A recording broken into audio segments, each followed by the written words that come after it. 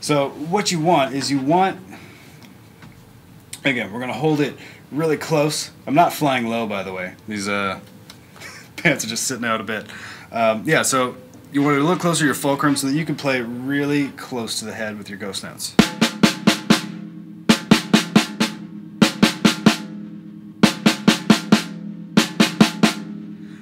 And I mean, that's how you're going to get the quietest sound, in my opinion anyway. I mean, you could do it from further back, like you can do it from, you know, when some people are just really reefing on it, they'll hold with just like the last 3 fingers, I guess.